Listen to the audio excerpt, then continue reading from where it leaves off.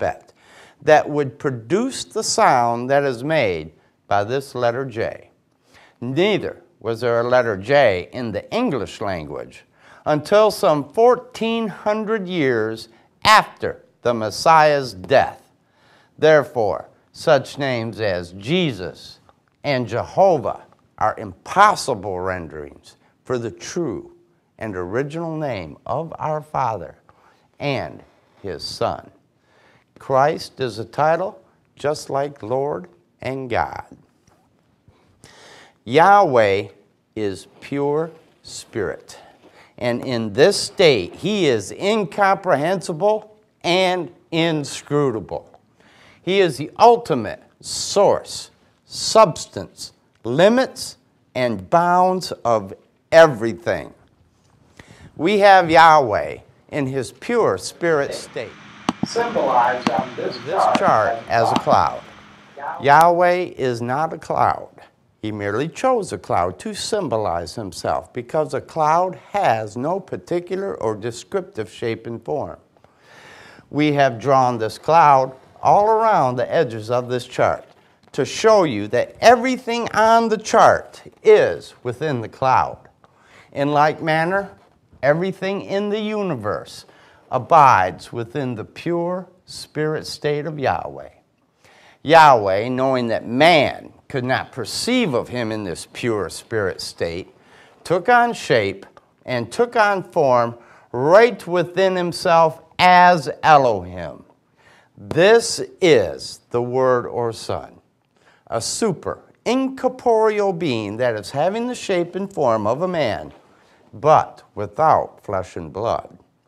This form could only be seen in divine visions and understood in divine revelations. Later on, this self-same Spirit manifested Himself in a physical body and walked the earth plane as Yahshua the Messiah, whom the world calls Jesus Christ. Now there is only one name given unto salvation, and we must know that name. So the simple yet intelligent question that we should ask ourselves is, what was the name of the Savior during the time He walked the earth plane? A further understanding of this name and title may be had by reading the preface of the Holy Name Bible. Also at this school, we teach by the divine pattern of the universe. It is called the divine pattern because it is Yahweh's pattern. After Yahweh led the children of Israel out of Egypt, He called Moses atop Mount Sinai and showed him the tabernacle pattern in a vision. Yahweh instructed Moses to build one exactly like it in the wilderness of Sinai. The pattern consists of a most holy place, and a court round about. These three compartments make up the one tabernacle pattern. In this school, we show proof that everything in the universe is made and operates according to the structure and function of this threefold tabernacle pattern, and that absolutely nothing escapes the pattern. The primary constitutional objectives and aims of the Institute are as follows. First, to help you find and know Yahweh, our Elohim, as He really is and actually exists. Second, to form a nucleus of universal brotherhood of humanity in Yahshua the Messiah, without distinction of race or nationality, creed, sex, caste, or color. Third, to investigate the unexplained spirit law, or so-called law of nature, and the powers latent in man. Fourth, to encourage and promote the study of the Scriptures, comparative religions, psychology, philosophy, and modern practical and occult science. Fifth, to extirpate current superstition, skepticism, and ignorance. 6, to learn, know, and understand the operation of Yahweh's eternal purpose through the dispensations and ages.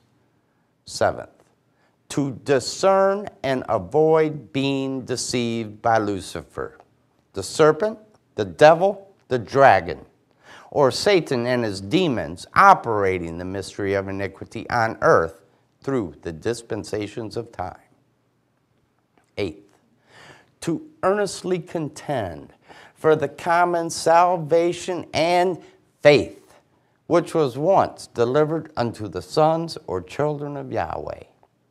9th, to make known that Yahweh from the beginning ordained, there is no other name given among men whereby man can be saved, saving the name of Yahshua the Messiah. And 10th, to inherit eternal life now in the kingdom of Yahshua the Messiah with the hope of immortal glorification in the new earth state. Our watchword is peace. Our slogan is speak the truth. At this time, we will have a prayer by Dr. Brandon Craig. Our scripture for today is Jeremiah, the 34th chapter, to be read by Dr. Edward Bowman. I will be doing the announcements at the end of class. We will have a couple selections from the choir. And our readers for today will be Dr. Graciela Underwood and Dr. Brandon Craig.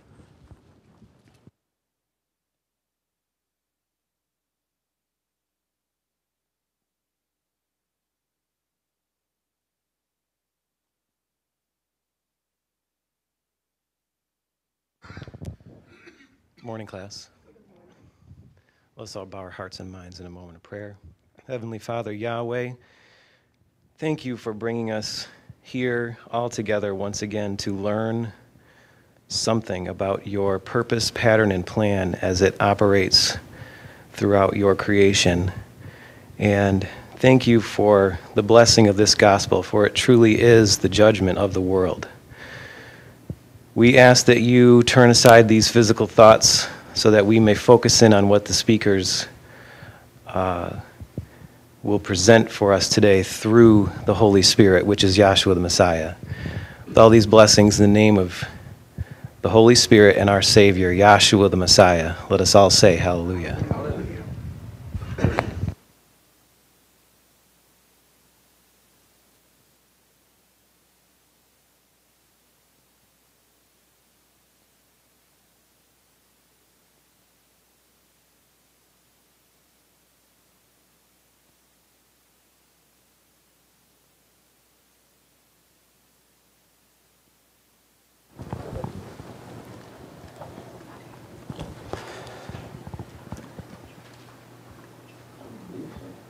Good morning, class. I'll be reading from King James Version and, putting in the true names as necessary. And we're going to read Jeremiah, the 34th chapter.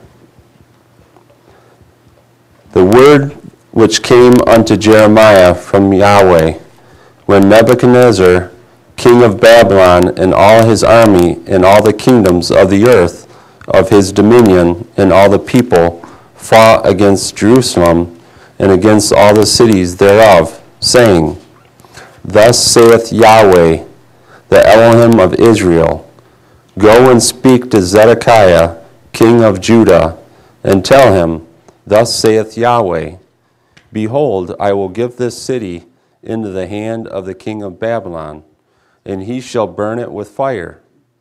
And thou shalt not escape out of his hand, but thou shalt surely be taken and delivered into his hand. And thine eyes shall behold the eyes of the king of Babylon, and he shall speak with thee mouth to mouth, and thou shalt go to Babylon. Yet hear the word of Yahweh, O Zedekiah, king of Judah. Thus saith Yahweh of thee, Thou shalt not die by the sword, but thou shalt die in peace, and with the burnings of thy fathers, the former kings which were before thee. So shall they burn odors for thee, and they will lament thee, saying, Ah, Master, for I have pronounced the word, saith Yahweh. Then Jeremiah the prophet spake all these words unto Zedekiah, king of Judah and Jerusalem, when the king of Babylon's army fought against Jerusalem and against all the cities of Judah that were left against Lachish and against Azekah. For these defense cities remained of the cities of Judah. This is the word that came unto Jeremiah from Yahweh, after the king Zedekiah had made a covenant with all the people which were at Jerusalem, to proclaim liberty unto them, that every man should let his manservant and every man his maidservant, being a Hebrew or a Hebrewess, go free, that none should serve himself of them, to wit, of a Jew his brother. Now when all the princes and all the people which had entered into the covenant heard that every one should let his manservant and every one his maidservant go free, that none should serve themselves of them any more, then they obeyed and let them go. But afterward they turned and caused the servants and the handmaids whom they had let go free to return, and brought them into subjection for servants and for handmaids. Therefore the word of Yahweh came to Jeremiah from Yahweh, saying, Thus saith Yahweh, the Elohim of Israel, I made a covenant with your fathers in the day I brought them out of the land of Egypt, out of the house of bondmen, saying, At the end of 7 years let ye go every man his brother, a Hebrew, which had been sold unto thee.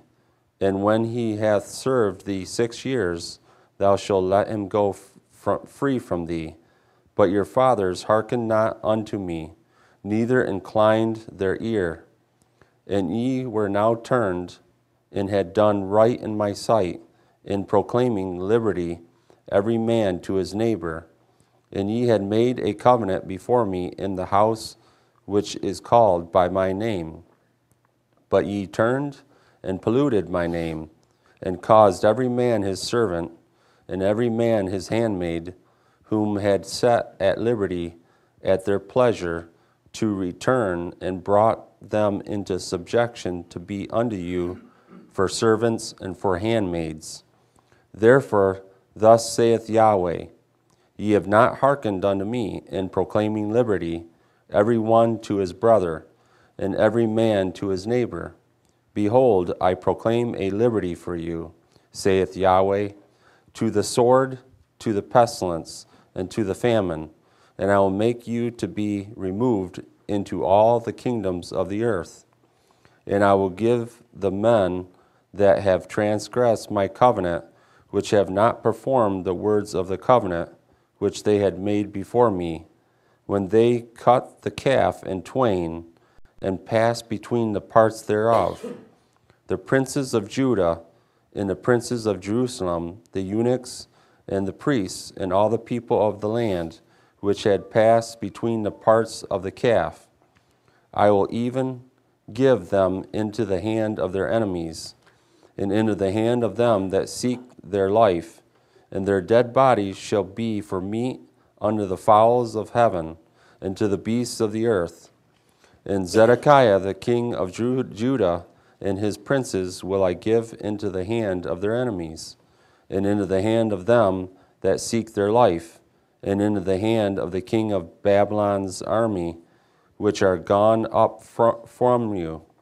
Behold, I will command, saith Yahweh, and cause them to return to this city, and they shall fight against it, and take it, and burn it with fire.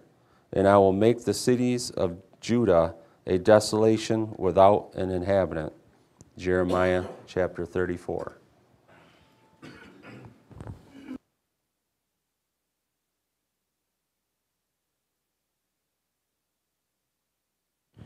Good morning, class.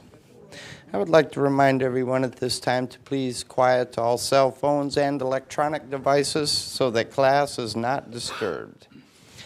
Before we proceed any further, I would like to welcome our visiting brethren We have Dr. Clovis Screws, the Dean of the Saginaw class, with us.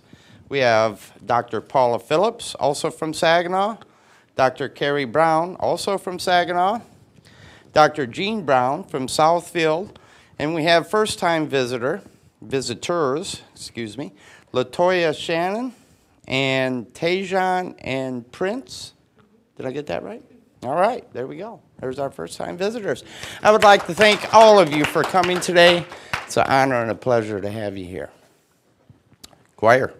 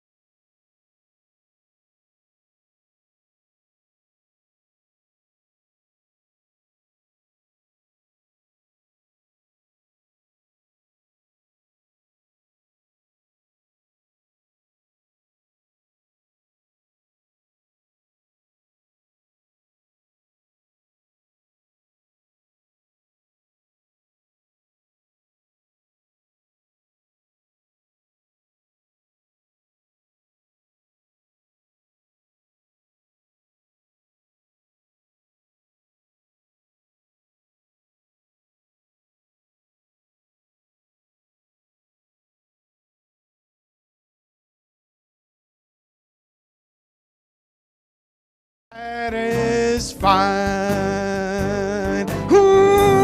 Let's sing hallelujah. We learn to believe it. He's the only righteous man. Let's sing. I try to do the best I Let's can. sing hallelujah. He is the teacher. Let's sing. The truth is in the Son. We can Let's leave it all behind. Hallelujah. This carnal news. We got Yahshua's His wisdom. creation is a masterpiece Yahshua of is the artistic truth. touch. Oh, Yahshua's got plenty of beauty. And he every gives all color kinds that of he fruit. painted, he painted Oh, in the it meantime means right now. That means And right signature now to Yahshua's see Holy on Spirit is everything. inside. Now I know He made you Yahshua. for every Man, breath I'm you breathe his living name. So let's sing hallelujah. Let's sing hallelujah. Let's sing hallelujah. Let's sing. Come on, everyone, let's sing. Let every living thing praise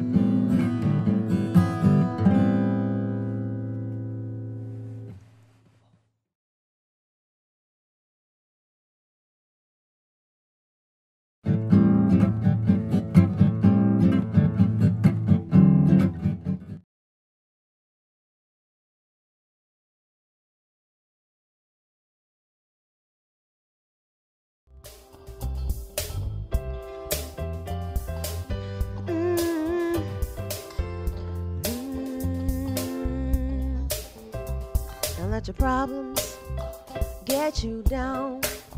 Don't let the situation make you frown. Don't let the hard times get the best of you. Hold your head up and walk on through. I know it's hard to see your way. The devil's throwing darkness all in your way. Down by your top, stay in and fight. Yahshua will be there. He's the way, the truth, and the light. He told me, alright, everything. He told me, alright. Don't let your problems get you down. Don't let the situation make you frown. Don't let the hard times get the best of you. Hold your head up and walk on through. I know it's hard to see your way.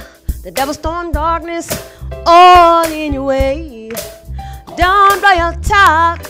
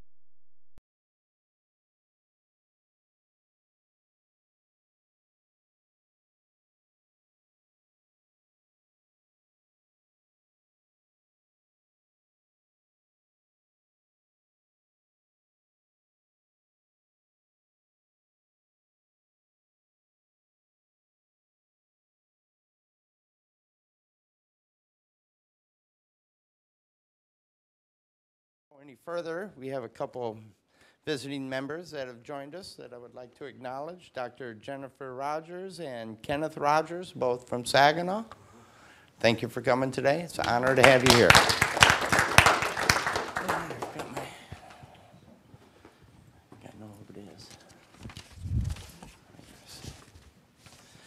All right, our first speaker for today will be our visiting brethren from the Saginaw class, Dr. Gene Brown. Southfield, I'm sorry.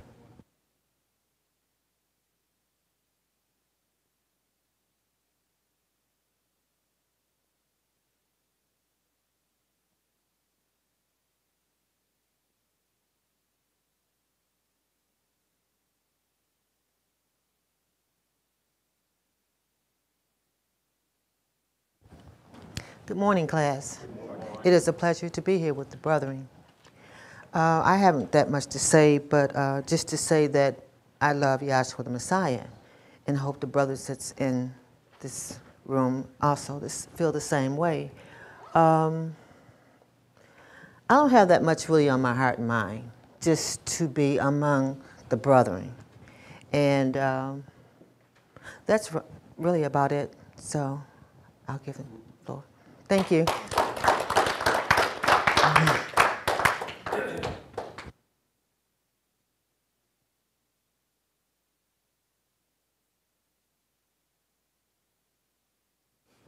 Thank you, Dr. Brown.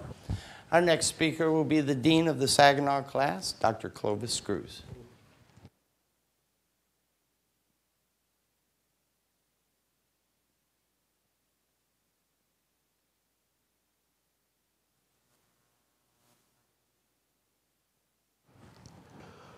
Well, I'd like to say good morning, and thought I was going to get a chance to sit for a little while at least and listen, you know, and that. But I'm always happy to be able to come and fellowship with the brethren and to learn more of the purpose and plan of Yahweh through His Son Yahshua the Messiah, as given to us by this divine vision and revelation that was given to our founder, Dr. Henry Clifford Kinley, in the state of Ohio in the year 1931. And he said this, because we do have some first-time visitors here today. He said, I have been given a divine vision accompanied by a divine revelation of the vision by the creator of heaven and earth himself. He said, now don't believe me, but make me prove it till you're satisfied. Now, I don't know about you, but I was raised in the church. My dad is a Baptist minister, and in all my church affiliations, I never heard one preacher say, make me prove it. It was pretty much, you know, God said this, God told me that, and believe me because He said it. You know, and coming up as a child, I had a lot of questions. A lot of questions about the Bible, a lot of questions about just life in general. And I never really got any satisfactory answers. And upon being introduced to this school, my friend Walter Daney had come to my house and sat down, and he started introducing me to the gospel. And as I sat there, after he gave his spiel, I started asking him the questions that I had asked the preachers coming up through my life. And the miraculous thing to me at that time was that every question that I asked him, he went right in the book and let me read the answer. And my question to him at that time was, isn't this the same book that my dad and all these other preachers have? And he said, yep. I said, well, why don't they know what you just let me read? He said, because it's revealed. And this thing is hidden in a mystery. And being in a mystery, it means that it is just not readily seen. You know, it is hidden, you know. And, you know, it's that old thing that you don't know, that you don't know, that you don't know. You know, and so coming into the school, all the questions and things that I had, you know, they started answering the questions, and it was to my satisfaction. And that's what the founder says, so make me prove it till you're satisfied, right? And I have to say that over the years, I've been in class over 30 years, and over that time, I am thoroughly satisfied with the things that I have learned since coming to this school. And I had to, early in class, admit to myself that the things that I thought I knew were incorrect. You know, just everything that I thought I knew about God was incorrect, including the title God. So, since we do have some first-time visitors, I'm going to cover some basic things about this teaching. And one of the main things that we try to impart to people is that we use the true and original name and title of the Father, which is Yahweh, the Word or Son, which is Elohim, and the Holy Spirit, which is Yahshua the Messiah. Now, it is depicted here in Hebrew. We are not Hebrew. The name Yahweh is not Hebrew. Now, this is what I want you to understand, because people in the world say, well, that's that Hebrew name. But it is not Hebrew. Yahweh had his name before there was ever a Hebrew. Okay? See, if Yahweh is the Father, now somebody get me Romans 1:19. I'm going to try to make this as basic as I can. Do we have is the other side of that board usable? We don't need it right yet, a little later. Okay, I just want to make sure, Somebody got that for me? Read loudly, please. They got readers. Romans 1:19 okay. and 20. Because that which may be known of Yahweh. Now, see, it says, because that which may be known of Yahweh or God, okay? I'm going to kind of interchange them for the sake of our new person, okay? So there's some things about God that you can know, is the point, okay? Read. Is manifest in them. And is manifest in them, and he's actually talking about the children of Israel, but read. For Yahweh has showed it unto them. He has showed his purpose through the children of Israel. Read. For the invisible things of him. Now, Yahweh, as the moderator said, is spirit, okay? And we depict him on that chart over there as a cloud, but Yahweh is not a cloud. He chose a cloud because a cloud has no particular or descriptive shape and form. Now, spirit is invisible, right? Okay, so it says, for the invisible things of him, so Yahweh or God is spirit, and he is invisible. For the invisible things of him, read. From the creation of the world. By understanding the creation that he made, the creation of the world, read. Are clearly seen. Now you can see invisible things clearly. Now that sounds like total opposites, right? How are you going to see invisible things clearly? Read. Being understood by the things that are made. By understanding the things that he made, you can understand something spiritual. Or in other words, it takes the natural things to understand the spiritual things, right? So you have a natural example. These your children? Yeah, okay, your children, okay. Okay, so now, let me use me for an example, okay? My dad's name is Clovis Mackenzie Screws Sr., okay? Now, I came in my father's name. My name is Clovis Mackenzie Screws Jr., right? Now, I did not determine what my father's name was going to be. Is that right? Okay, because I wasn't even thought of when he received his name, right? So if you look at it, taking the natural to understand the spiritual, if my father represents now the Father, he had his name before I came here, right? And so then once I come here, he gives me my name, right? Okay? So when I get grown, or think I'm grown, then I decide that I want to change his name. Does that work? It don't work, right? See, so now, from a natural standpoint, that don't work. So from a spiritual standpoint, how is it that Yahweh had his name before he created any creation? Then he gave his name to Moses, told Moses, this is what my name is. Okay? Already had his name. Moses just happened to be of the Hebrew lineage. So those were the first people that he gave the name to. But it is a universal name. It is a name that came right out of spirit. You see what I mean? See, so now, then all of a sudden, down here at the end, his children, whom he made, decide they want to change his name to Lord, God, Jesus, Adonai, Buddha, Allah, whatever they want to change it to. Do you think he's happy with that? No, he's not happy with that. See, so now, if it takes the natural to understand the spiritual, then being proper children, then we're going to reverence our Father, we're going to respect our Father, and we're going to call him what he wants to be called. Is that right? So now they tell us, they say, you folks down there at that school, all y'all do is harp on that name. Well, that's not really, look, Yahweh is the one that harped on the name because it is important to him.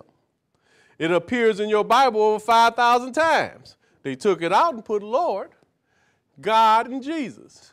Now, this Lord is a title. It is not a name, okay? Now, you don't put the in front of a proper name. What's your first name? Kalen. I wouldn't say the Kalen. That's not proper English, right? See? But I'll say the man, right? Or the school teacher or something like that, because a title you can put the in front of. So you don't put the in front of a proper name. So Lord is not a name because they say the Lord, right?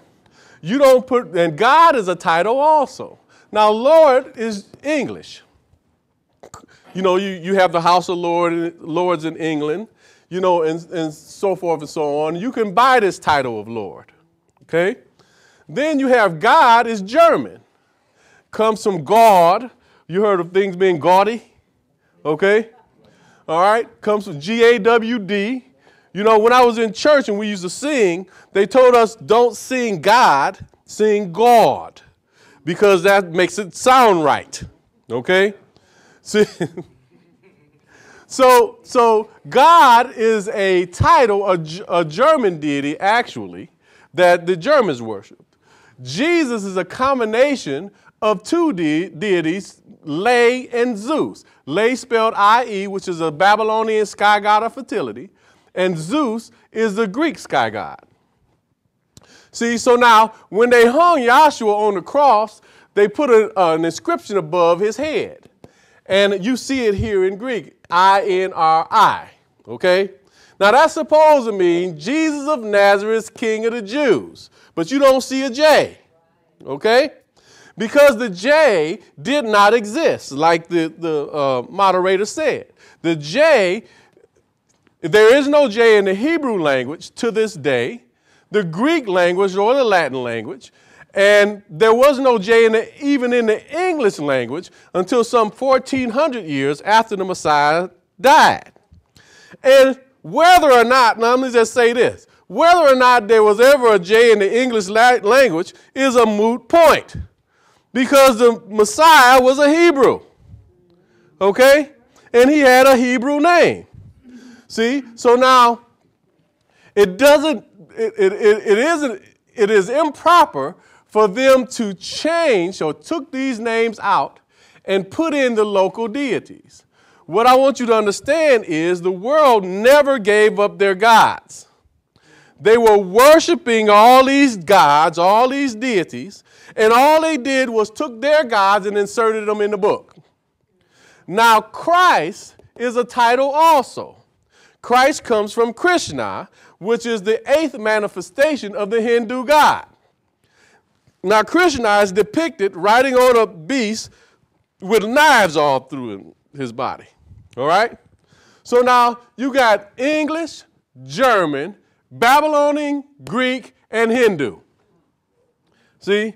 So now the Messiah or Yahweh gave his name to the Hebrews first. That's why they say it's a Hebrew name. Okay? We've clarified that it's not a Hebrew name, but that's who he gave it to first. Right? See, so now this is Hebrew. You don't read this, right? This is a yod, hey, a wah, and a hey. Okay? You say, what's that? Right? See, the yod is equivalent. Now, see, let me say this. There's a difference between translating and transliterating, okay?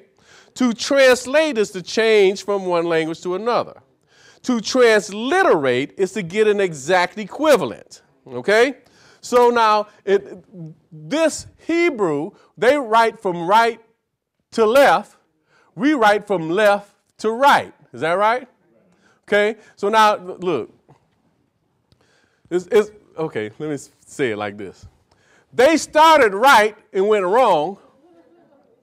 We started wrong to go right, okay? Anyway, so now, so you have your yod, which is equivalent to our letter Y, your hey, which is equivalent to our letter H, and your waw, which is equivalent to our letter W, and your hey again, which is equivalent to our H, okay? This is called the tetragrammaton. Tetra means 4, gramma means letters. Okay? And when you look up the word tetragrammaton, it will tell you the 4 Hebrew letters making up the ineffable name of God. Usually transliterated, not lated, right? As YHWH, then it'll say or JHVH, or then it'll give some other variations. Now, if we understand what I said earlier, that the J didn't exist, then it couldn't be JHVH, okay?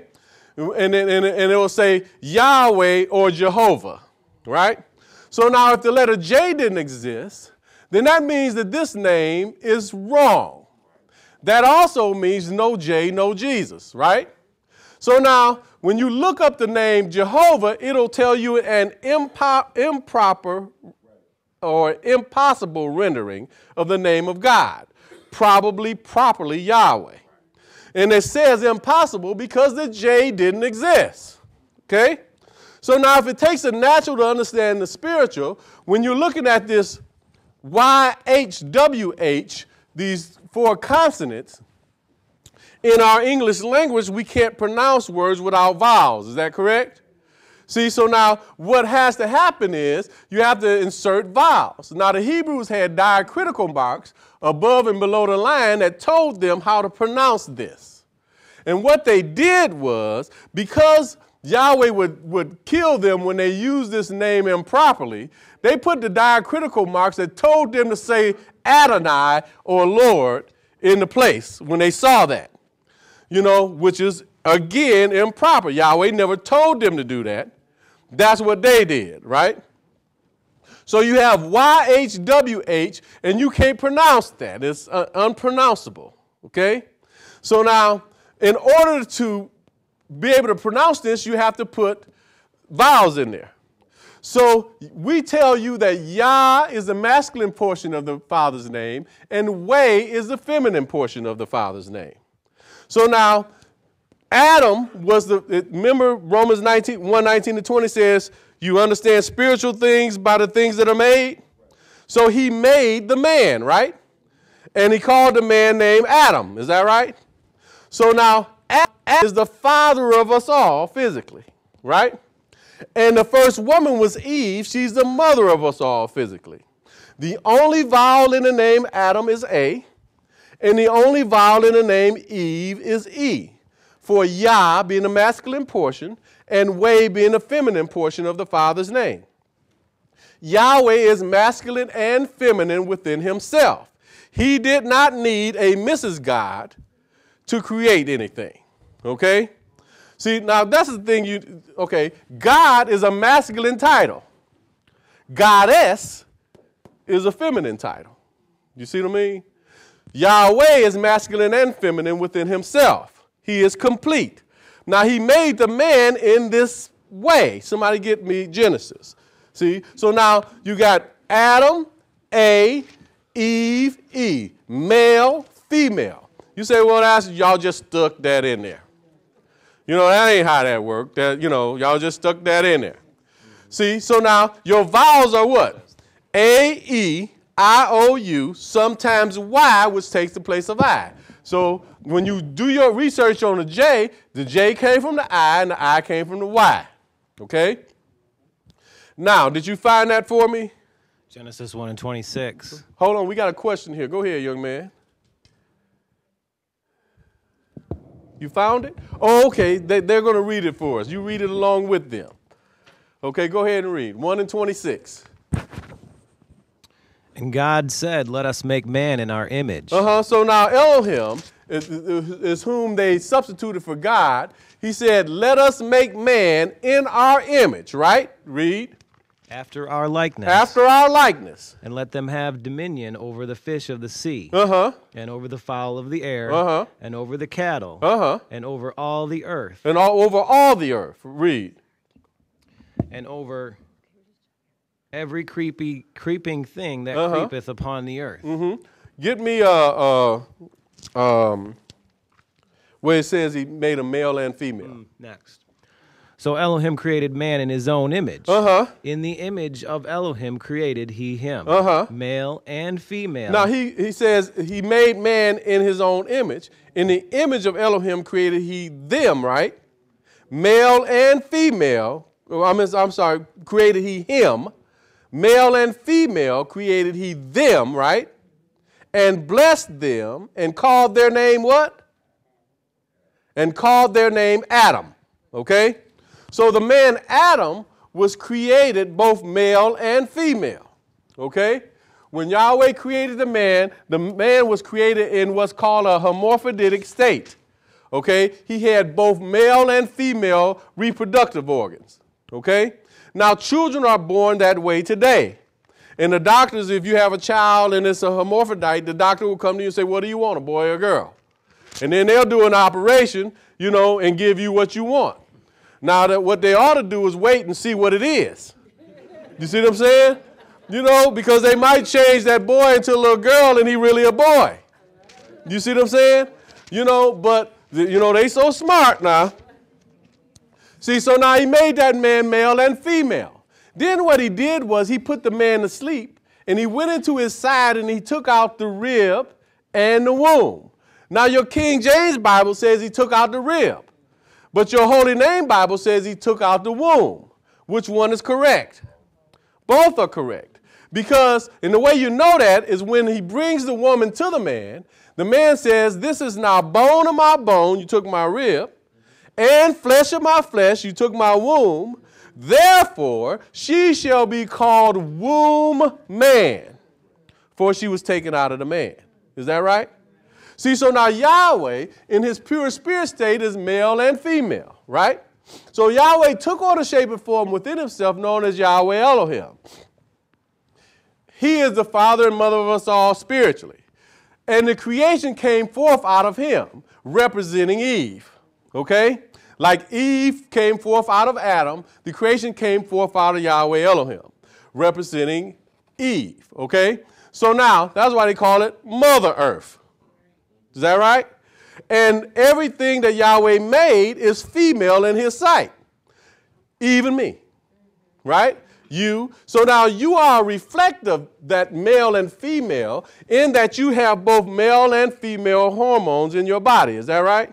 See, so now if we go back over here, we have, again, Adam representing the male and Eve representing the female, right? So when you look at it in your body, you have your hormones, right? So the female hormone is what? Estrogen with an E. Is that right? What is the male hormone? Androgen with an A, okay? So male and female, right? So the man came first, Adam, and then the woman. Is that right? So now when you look at this name Jehovah, see, Yahweh, the man came first, then the woman. Look at Jehovah, it's backwards because they got the woman first, then the man. It's just out of order. You see what I mean? And so, and the way they got this was they took the vowel points from Adonai, which means Lord, and they placed it in the Tetragrammaton to come up with this. You see what I'm saying? Totally out of order. Okay? See, so now when the moderator is talking, they says that Lord is improper and that God is improper. But it says that Jesus is erroneous. Is that right? Is that what the moderator says? You see what I'm saying? So now erroneous means what? Gross error. Error in the worst way. You know, so why is it error in the worst way? Because salvation is in the name. See, so now if Yahweh set it up that you must call on the name of Yahshua in order to be saved, the satanic spirit does this. It says, oh, you don't need to call on that. That name ain't important. Call him what you want. Go to the church of your choice. We don't care how you deceive, just go get deceived. You see what I'm saying? See, but no, Yahweh said that there is a whole lot of ways, a whole lot of truths, and a whole lot of life, right? He didn't say that? What did he say? He said he is the way, singular, the truth, singular, the life, right? See, so now no man come to the Father but by him, Yahshua the Messiah, right? So now if you don't have Yahshua, you don't have no hope of salvation. You see what I mean? So now Yahshua said this, John 5:39. I'm trying to be as basic as I can because, see, all of us came in here at one point, right? And somebody took the time to be basic and as elementary as they could with me. And I love them for that. You see what I mean? And we just ought to have enough love for those who, you know, come in and, you know, whom we embrace to give them the things that got us. See? Because this was devastating to me, man. You know?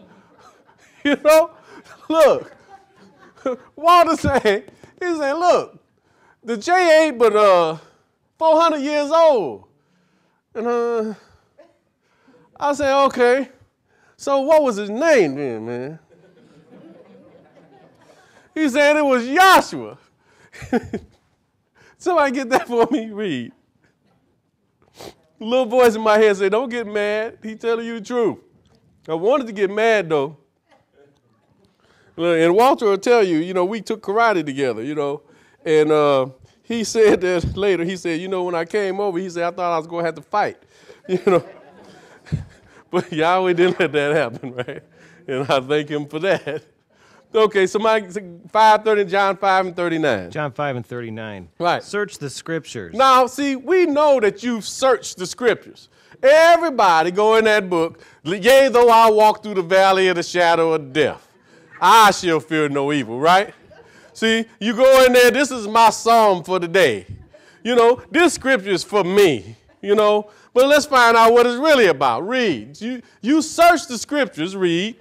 For in them ye think ye have eternal life. Now you think you got eternal life in these scriptures. Now there's another scripture, since you want to grab one, that says, your ways are not my ways, neither are your ways, my ways your ways, right? Now, I'm misquoting that. We need to read it.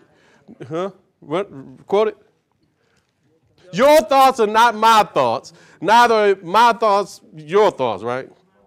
Your way, my ways, your ways. Isaiah 55. Read it, please, because I just messed that up real bad. Isaiah 55:8. For my thoughts are not your now, thoughts. Now Yahweh says, my thoughts are not your thoughts, read. Neither are your ways my ways. Neither are your ways my ways. So now, he told them, think not, right? See, so that's what we think. We think that book's talking about us. But that ain't what it is, because when Yahweh set it up, he set it up for a purpose. Go back to 5:39. Excuse John me. 5:39.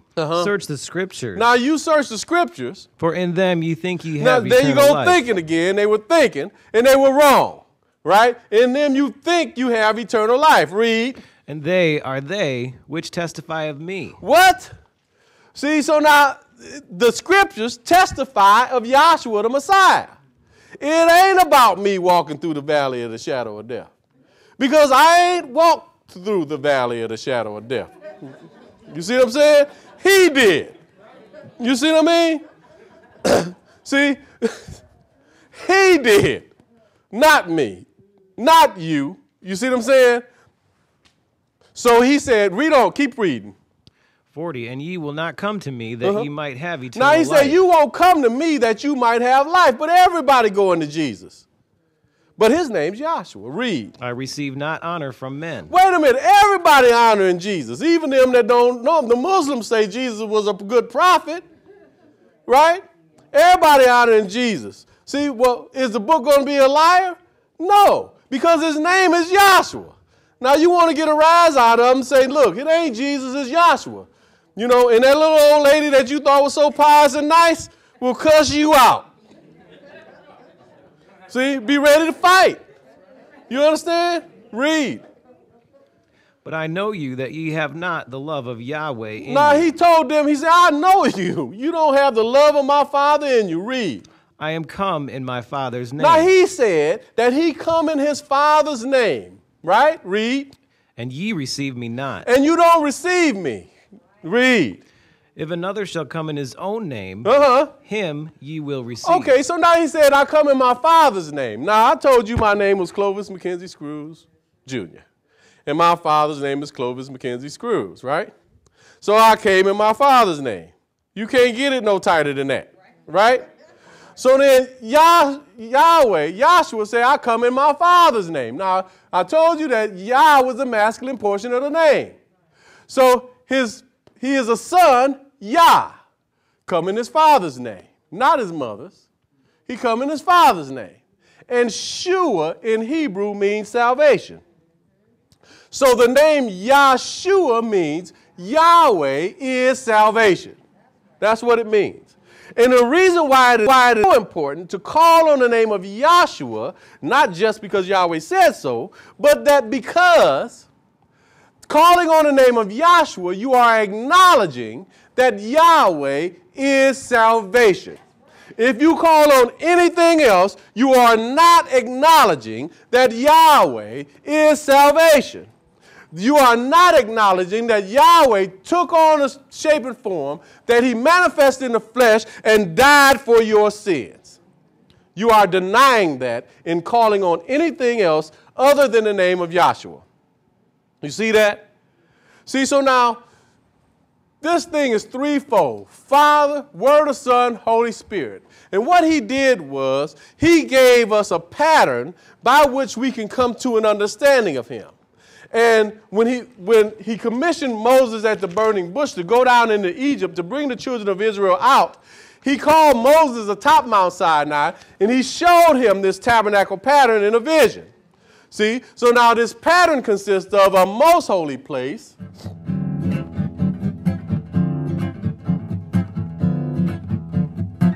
visible and invisible, goes according to this threefold tabernacle pattern.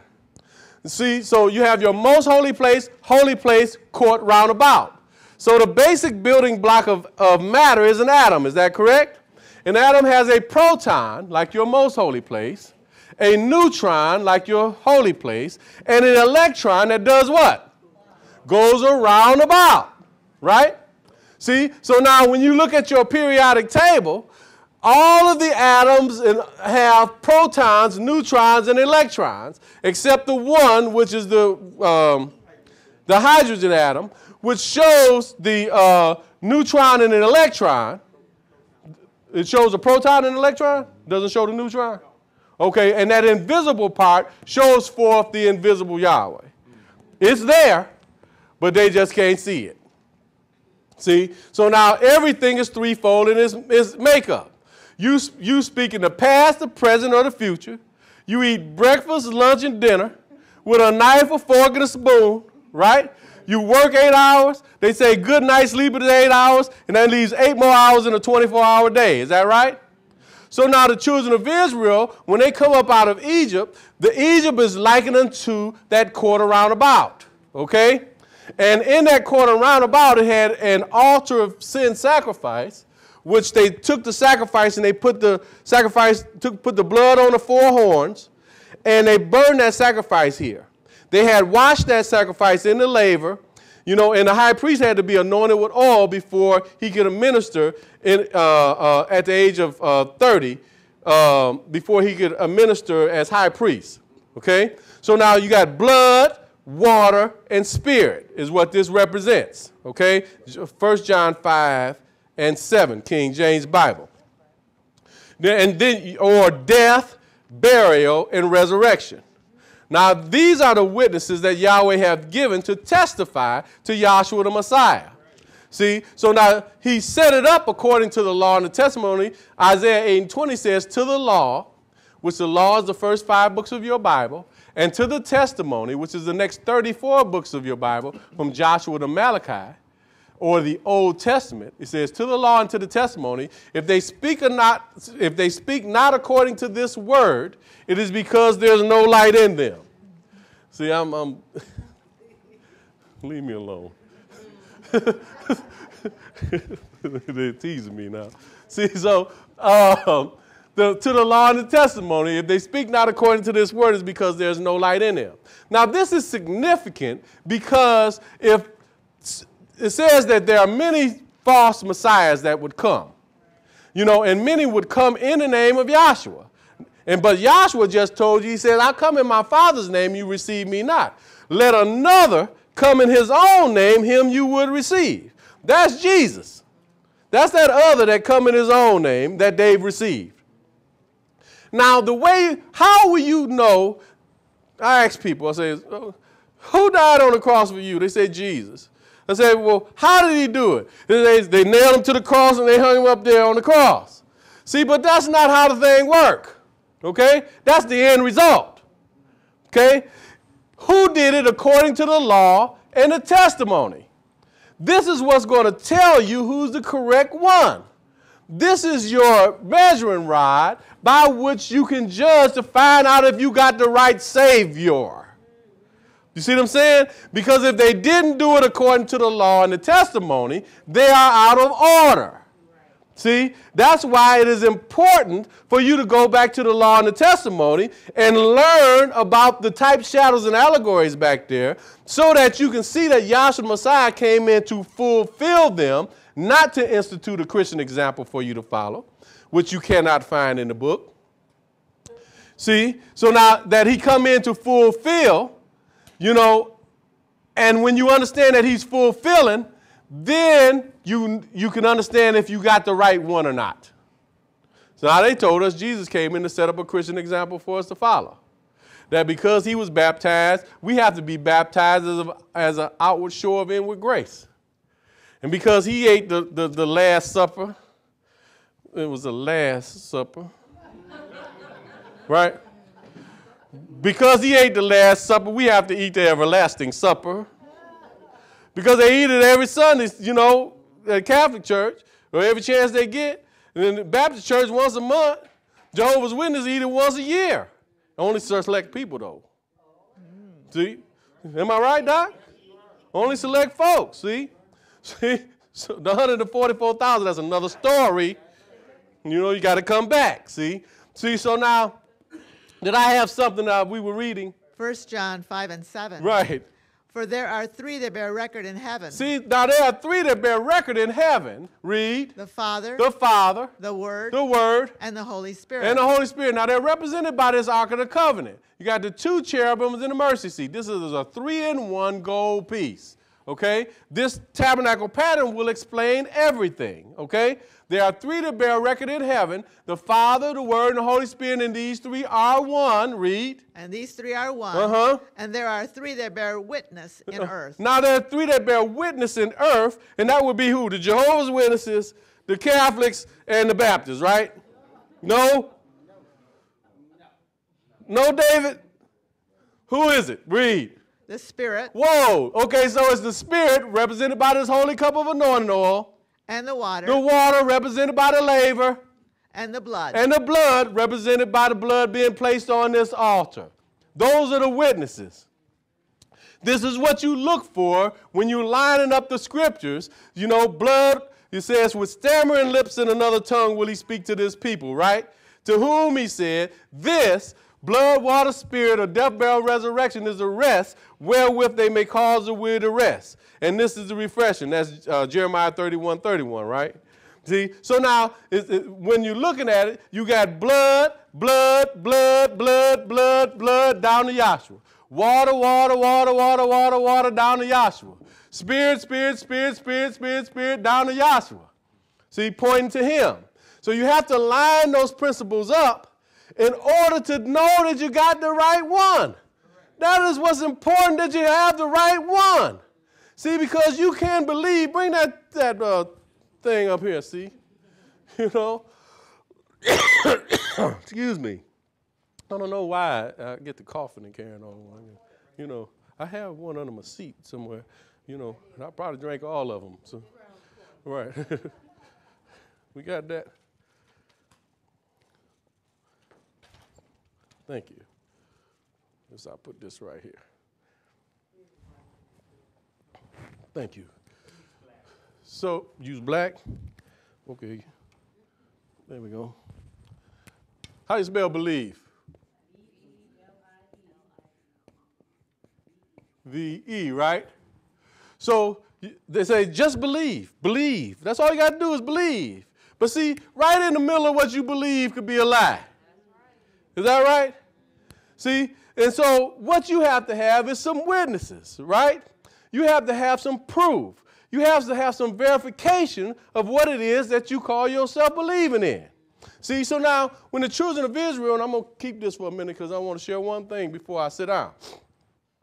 Children of Israel come out of Egypt again. Egypt is like the quarter roundabout. They come through the divided waters of the Red Sea. That's like that veil. Okay?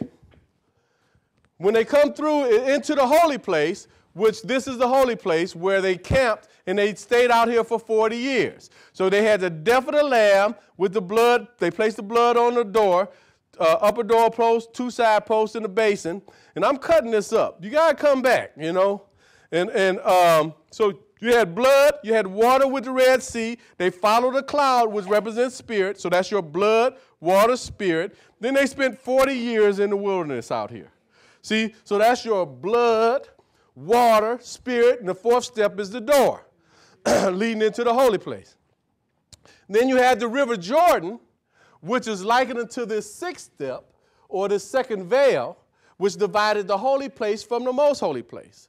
Now, in the holy place, you had your altar of incense, your 7-branch candlestick, and your table of showbread, okay?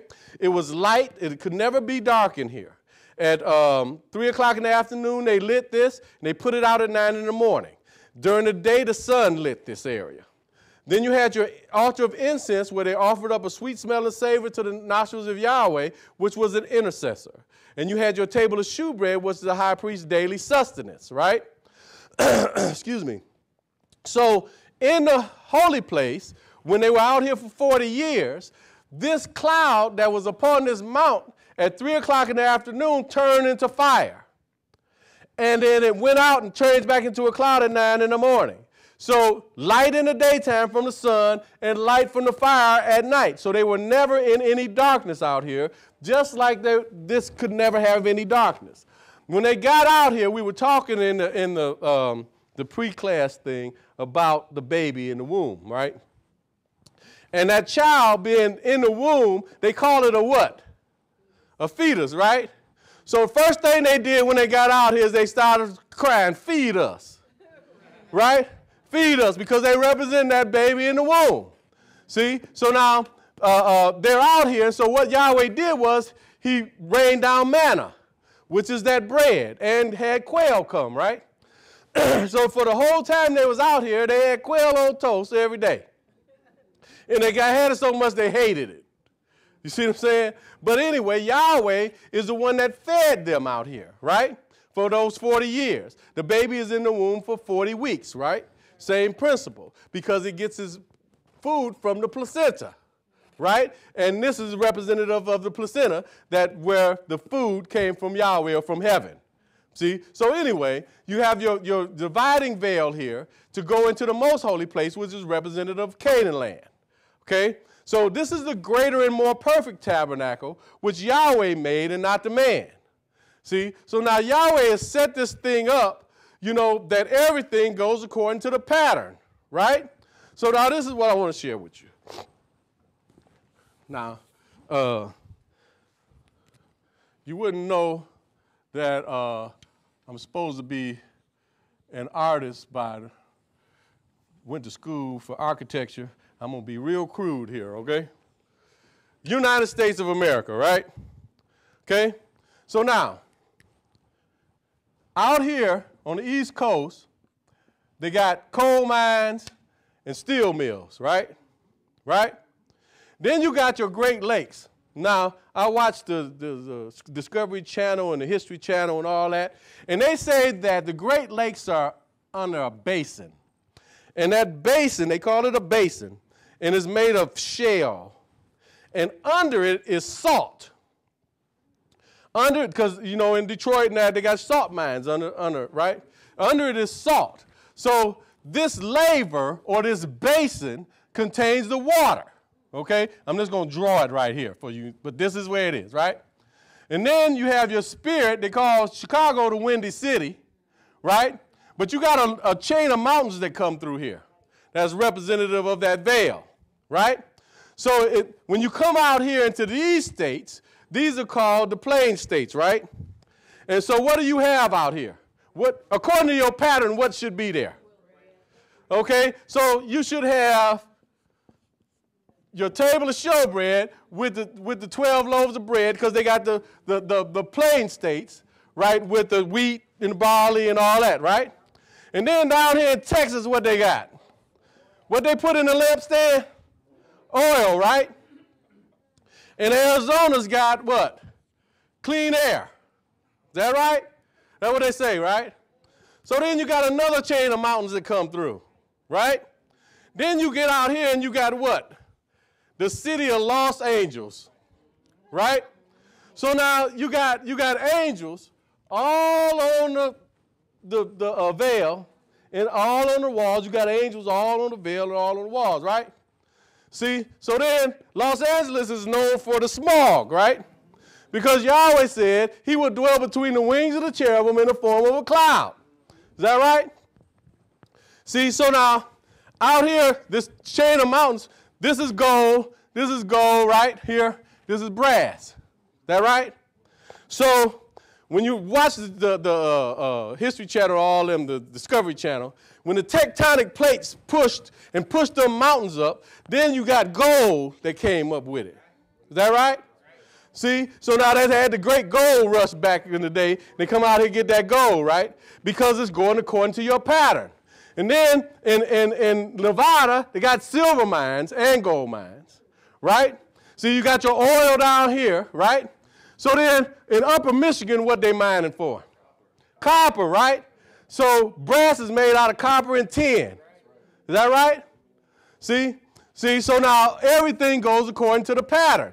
So now maybe you can understand why Dr. Kinley had the vision in Ohio, okay, which is in the court roundabout where the anointing had to take place, the Holy Cup of Anointing Oil, and why he had to move the headquarters to the most holy place.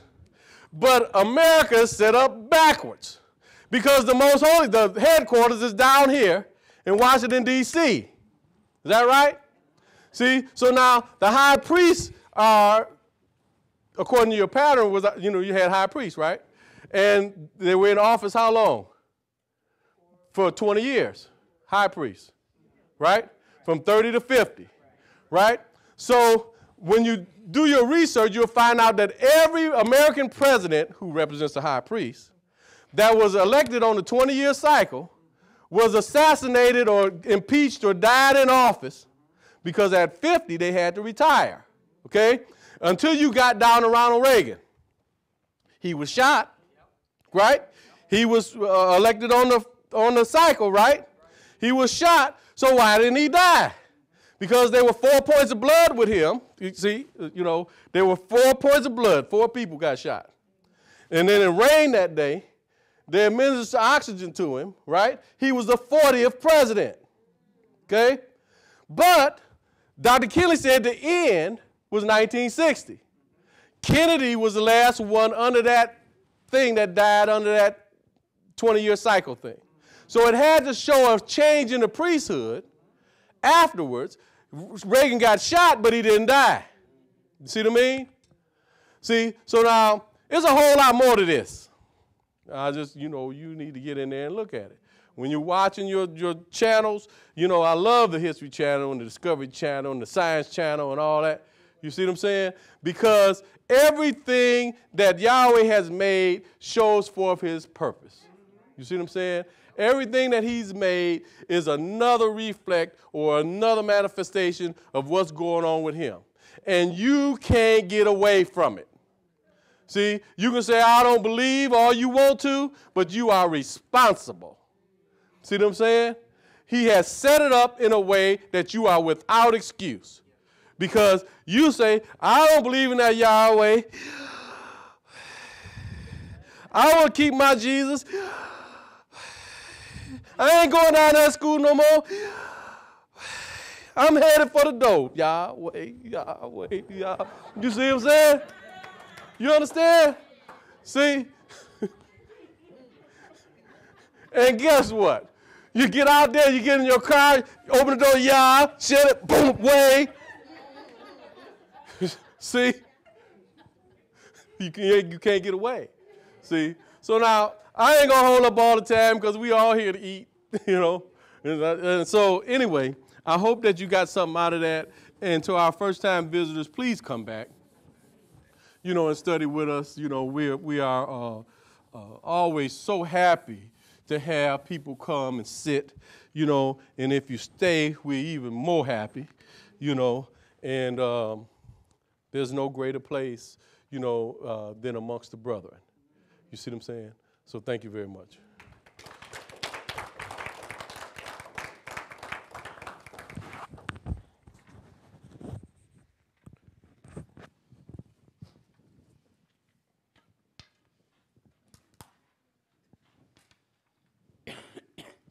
Thank you, Dr. Screws. Our next speaker for today will be the dean of our school, Dr. Terry Welsh.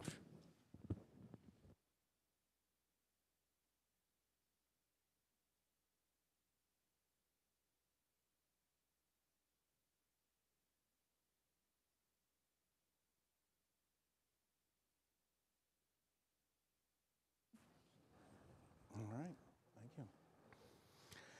Well, good afternoon. I very much enjoyed that, and I'm sure you did too. It was just an excellent introduction to the teaching and summary of all kinds of things pertaining to it. It was just really good. Yeah.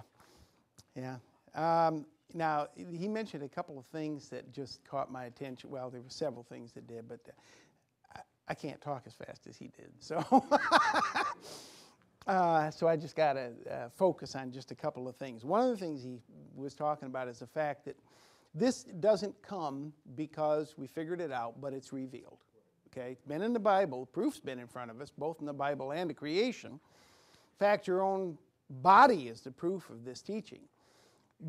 But we didn't understand it, so therefore Yahweh had to actually make us understand or reveal to us. Now, let me get you a scripture, if you would, please. Get the 11th chapter of the book of Matthew.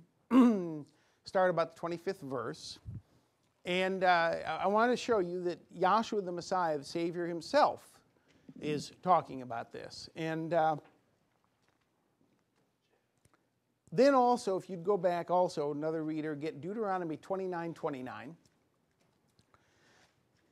And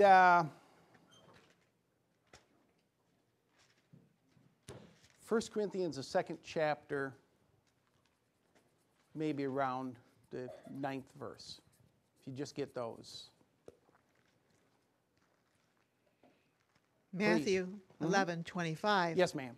At that time Yahshua answered and said, I thank thee, O Father, sustainer of heaven and earth. Okay, now this is a prayer from Yahshua to Yahweh, the Heavenly Father, okay? You think he's lying to him? Don't think so, okay? So he says, I thank you, O Father, sustainer, ruler, king of heaven and earth. Go ahead. Because thou hast hid these things from the wise and prudent. Now, see, this is what he was talking about. It's hidden, okay? And it's like the name of Yahweh. And he was showing you how you breathe the name Yahweh, okay? And you do it silently most of the time, and until you're under some major stress where you have to really go for it, it's silent, right? And that's literally an example of hiding the truth right under your nose. Right? Hiding right under your nose, been there all the time. Yahweh has hidden these things from the wise and from the prudent, from those that think they've figured it out, from those who are formally educated. In other words, anything where what Paul called man's wisdom. There's a difference between the wisdom of Yahweh and the wisdom of man. So he says, I thank you, Yahweh, or O Father, that you hid these things from the wise and the prudent, those that have the wisdom of man. Please read. And has revealed them unto babes. And yet Yahweh revealed them. And he revealed them unto who? Unto babes. Now, the disciples that were with Yahshua the Messiah, they got into a big dispute one time, and I think you can read this for yourself. I think you'll find it in the 18th chapter of the book of Matthew. And basically what was happening was they were trying to argue amongst themselves which one of them was going to be the greatest. Okay? They were already vying for position. And I want you to understand something. They did not even have the Holy Spirit at that time. A lot of people think that the apostles had the Holy Spirit, and they did not have the Holy Spirit until the Holy Spirit was given on the day of Pentecost. In fact, it says that in the 7th chapter of John, 39th verse. It says the Holy Spirit was not yet given because Yahshua was not yet glorified. And he wasn't glorified until he died, buried, raised, and ascended, and the Father glorified him. Okay? And in fact, there's other scriptures that talk about the fact that the apostles, I'm talking about those 12 men that walked with Yahweh day and night, so forth and so on. It says even when Yahshua preached the gospel to them and said that he had to go and die and bury and be resurrected, it says they understood none of these things, nothing. They didn't understand, okay? But yet they were vying for position. They were trying to figure out which one of them was going to be the greatest in the kingdom. What did Yahshua do? Do you remember? He took a little child and he set the little child in the midst of them. And he says, unless you become as this little child, you won't even enter into the kingdom.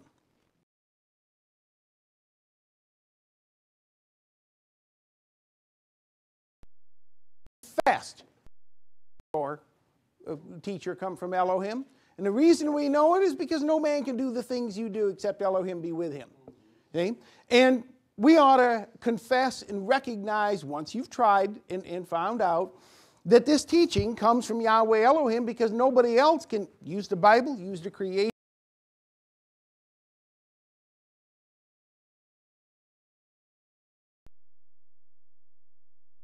And he was head and that was in this age and dispensation, and not because Henry Clifford Kinley was a wonderful or educated or wise or prudent person on his own. It's because Yahweh revealed it unto him. That was a hard thing for me to really wrap my mind around, because I was conditioned before this to not do anything that somebody would call, here was the expression we were taught, don't go for anything that's extra biblical. In other words, outside of the Bible. And of course, anything that was outside the Bible was anything that wasn't verbatim. That means word for word exactly what was in the Bible. So in other words, in somebody's ideas, what that would mean is this, that unless it was in the Bible where it said, I, Yahweh, will reveal myself to a man named Henry Clifford Kinley in 1931 in Springfield, Ohio, then that's extra biblical. That was the conditioning that I had. You understand what I'm saying? Okay? And there's a lot of fear that is injected into people in their religious teachings. Fear and hate. Okay? And really, when people say, you got to have faith, most of the time what they're really doing is playing on people's fear and doubt. Okay? So, and I've run into a lot of people that want to claim, oh, they have faith, but boy, if you confront them with the truth, even out of the Bible, immediately fear, doubt, rejection. And that was the way I was conditioned. So it was hard for me to really accept that Yahweh revealed this to Dr. Kinley, rather than Dr. Kinley went in the Bible and figured it out. Okay? So there's a difference between Yahweh hiding things from the wise and the prudent, reveal them unto babes. You see what I'm saying? Now, when he said to Nicodemus about this, Nicodemus was one of the wise and prudent of his time. He was a teacher, a rabbi, one of the chief rulers and teachers of the people. And he came to Yahshua wanting to know one very simple thing. How can I enter into the kingdom of heaven? And Yahshua knew what was on that man's heart even before the man spoke it. And he told him this. Okay, remember, like I said, Yahshua told his apostles, you got to become as this little child even to enter in. And what did he tell Nicodemus? He says, you got to be born again. You must be born again. You must be born of the water and of the Spirit. And he was speaking to a Gentile. I just wanted to see if you were listening and processing. Nicodemus was not a Gentile. He was a Jew who was under the Old Testament, who was one of the leaders of Israel. And those people had to observe all and obey all the things that were under the law, including what Paul called various washings, or which the same word is various baptisms. Okay? And he had to be born of the water and of the Spirit. Now, he had been practicing water baptism and water washings for years. I'm talking about Nicodemus and the Jews. A lot of people don't realize that. They think Jesus instituted or started water baptism. Water baptism and ceremonial washing have been going on for a long, long time. In fact, Yahweh performed the first baptism right back here in the Red Sea when Israel entered the wilderness of Sinai, and I can read that for you in the Bible. I'm not going to do it right now, but this is homework. 1 Corinthians, the 10th chapter, first 4 verses, and he talks about here, Paul says that all of our fathers, meaning the Jewish forefathers, were baptized unto Moses in the cloud, which symbolizes what? Spirit, and in the sea, which is what? Water. So do you see how Yahweh had already set up this pattern of being baptized of the water and of the Spirit in order to enter into the kingdom? Because this is where Yahweh established his covenant with them. And he said, if you obey my voice, I'll make you what? A kingdom of priests. That's exactly right. So when Yahshua the Messiah said this to Nicodemus, he wasn't doing some new thing. He was confirming the same things he'd set up back here. Same pattern in operation, okay? He was fulfilling when he said those things and when he did those things. Now I want to mention something to you that we covered this morning in our 9 o'clock workshop. Every baby that's come into this world, when it was born, was previously in his mother's womb. And in the mother's womb, the baby was in a bag of what? Waters, right? And so when he was born, he was already born of what? Water. That's the flesh, right? That's born of the water. But Yahshua has told Nicodemus, you've got to be born again or born of the Spirit. Make sense? If you're going to enter into the kingdom, okay? So that means this. You can be born of water and come on out into the physical. You can grow up, become educated, old, set in your ways, all kinds of things. But if you're going to enter into the kingdom of Yahshua, you still got to be born. You got to go through a change. And that means you got to be born of the Spirit, which means you then will become as this little child. You understand what I'm saying? Okay? That is being born here, being born from above, not just from beneath. Okay? Because Yahshua told Nicodemus, that which is born of the flesh, that's flesh. That which is born of the Spirit, that's spirit. Okay? So Yahshua was praying to his Father. He says, I thank you, Father, you hid these things from the wise and prudent. You revealed them unto babes, those who are born again. And I want to tell you this, those that are born need to be nourished. Babies have an instinct to suck, okay? If they're going to survive, they need to have that instinct to suck. And that's because the milk has already been provided to them. They don't have to work for their food. Likewise, when you're born again, you do not have to work to figure out the things of Yahweh. It's given to you. This is the sincere milk of the Word that's being given, and it comes from the law and from the testimony, like two breasts. You follow me? Okay? That's the way this is provided. And I'm talking about your spiritual child now. Okay? All right. So now, it's necessary to be revealed. Where are you at in the Scripture? Even so, Father, for so it seemed good in thy sight. Yes. All things are delivered unto me of my Father, and no man knoweth the Son but the Father. So Yahweh hid everything from people. Okay? He revealed them unto babes. And I'll tell you this, nobody was born again at the time that Yahshua spoke this. And so he says all things are delivered unto who? Unto me or unto him, Yahshua, right? That means this, folks. If you're going to know anything about Yahweh, you're going to have to get it from the one that has it. It's that simple. Look, if a baby is going to suck milk, he has to get it from somebody who has milk. Right? There's no other way. It's got to come from that source where it is. Yahshua said all things are delivered unto him of his Father, and what else does he say? And no man knoweth the Son but the Father. Now that's an interesting thing too. He says nobody knew the Son except the Father. And that's true. They didn't even know who Yahshua was. They were trying to figure it out. Well, we know you're a prophet. Well, we know you work miracles. And you know you're a teacher sent from Elohim.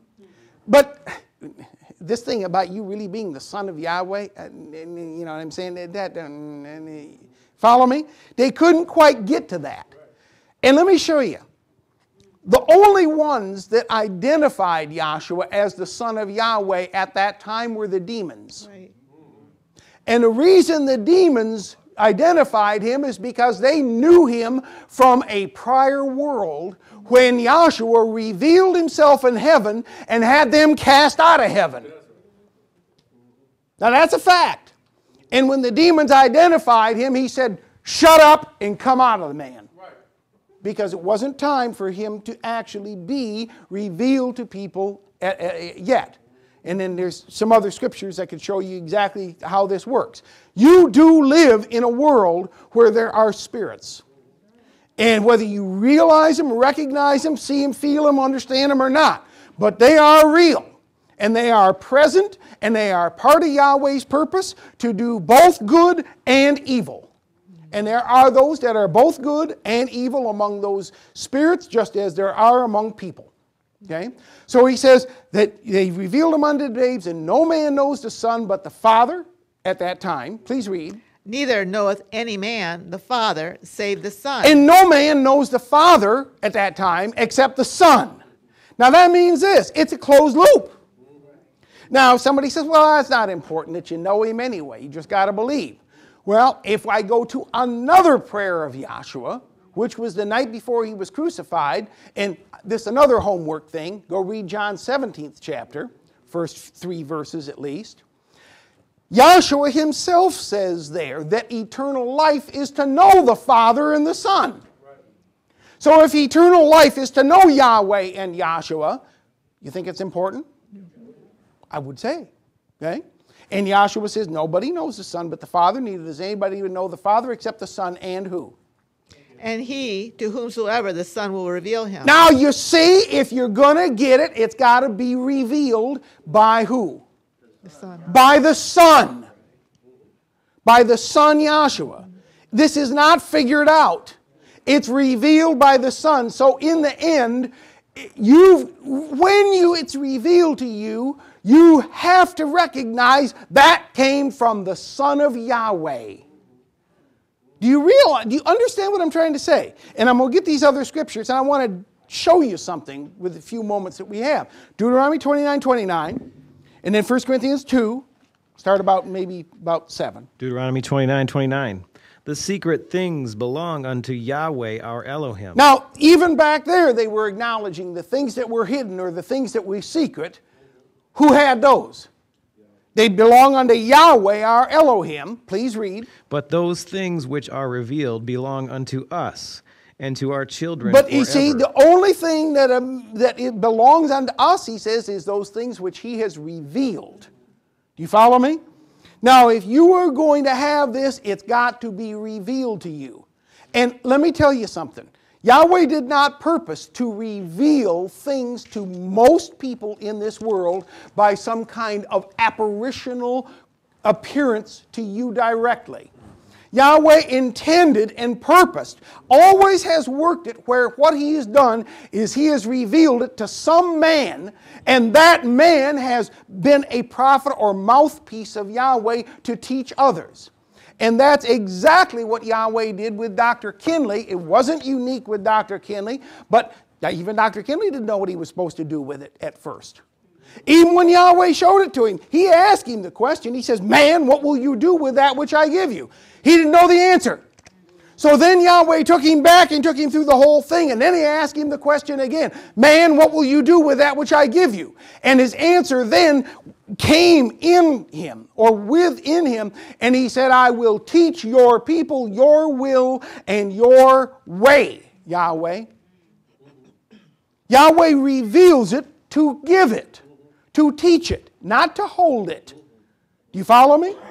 So if it's given and revealed, it's there to be given out. Okay? When He took Moses up here on the mountain, He told him before He took him up, He says, "You come up unto me in the mountain, be there, and I will give you tables of stone and a law and commandments that you should hold on to them yourself," Moses. No, He says that you should teach the people. You follow me? That's the way it's always been, okay? I'm trying to get you to become conscious that these wonderful things that you just heard this morning didn't come from a man. They came through a man. They didn't come from a man. They came from the Son of Yahweh. And if you ever grasp that, I mean really come to grips with that, it will change you forever. You'll be born again. Either that or another thing will happen. And that is this: you will reject it and you will go to the lake of fire throughout all eternity. Now that's another side of this thing that needs to be recognized, okay?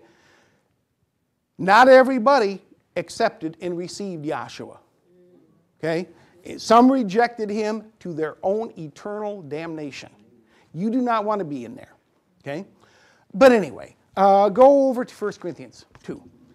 1 Corinthians 2 and 7. But we speak the wisdom of Yahweh in a mystery. Now that's not man's wisdom. That's not the things that man's wisdom has and so forth, but it's the wisdom of Yahweh. That's what we speak. He says that's what we speak. We speak the wisdom of Yahweh in a mystery. Please read. Even the hidden wisdom, yes, which Yahweh ordained before the world unto our glory. Yes, please read. Which none of the princes of this world knew. Now he says none, not even the rulers, the princes, the wise of the world or the age before Pentecost. I'm talking about time before Pentecost, that age or that world.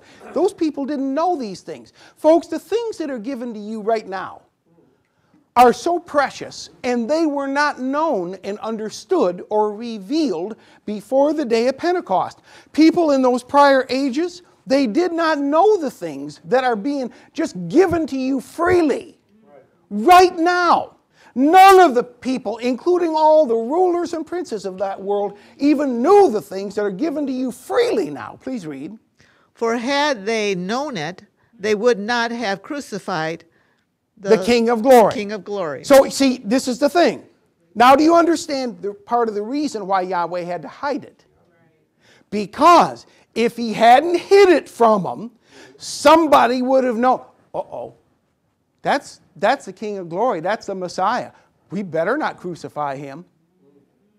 And if that had happened, if He hadn't been crucified, Yahweh's whole purpose would have come to nothing. Do you realize? He had to die, be buried, and raised from the dead in order to overcome death and in order to destroy the works of the devil which exercised the power of death. He had to do that, and so He had to hide those things. That's why even when the demons spoke up and says, "We know you, Messiah, the Son of the living Elohim," He said, "Shut up, come out of them." You understand what I mean? They could not know who He was. That was part of Yahweh's purpose, was to hide it and to reveal it. To whom He will and on schedule. And folks, people before that time did not know the things that are now revealed in being given to you. Please read. But as it is written, eye hath not seen, Yes. nor ear heard. Now, when he says not as it is written, he's talking about something that was written in the prophecy of the Old Testament.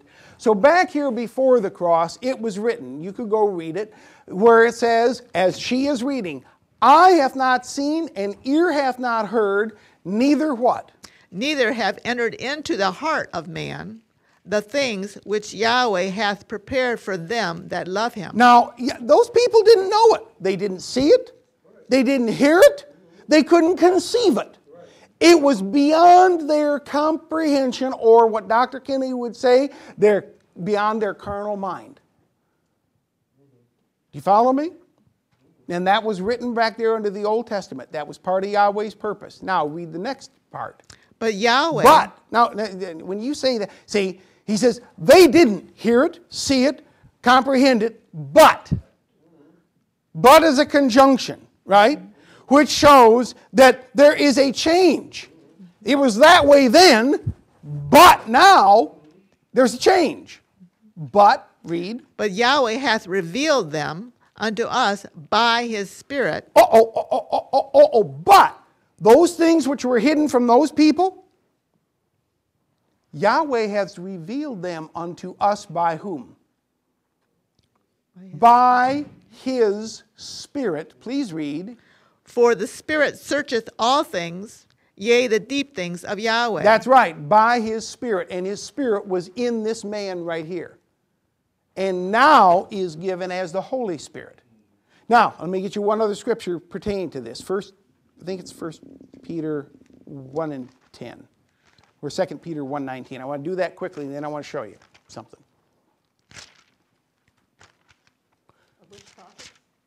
I'm sorry? Yeah, which salvation? Yes. 1 Peter 1 and 10. Mm-hmm.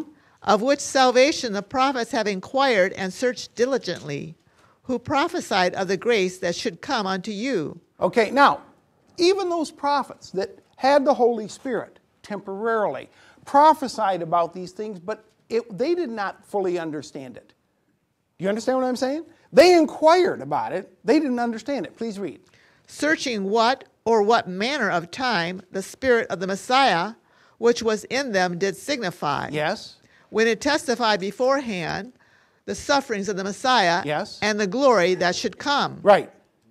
Unto whom it was revealed that not unto themselves, but unto us, they did minister the things which are now reported unto you by them. Now, let's go back and think about this. Follow this through. What was revealed unto those prophets of the Old Testament?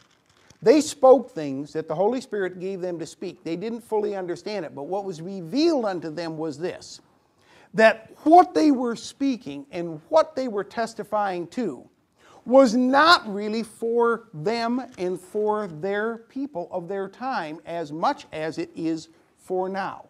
Because they were not really talking about Isaiah and Jeremiah and Abraham, and you understand what I'm saying? What they were doing was talking about Yahshua the Messiah in allegories, symbols, types, shadows, examples.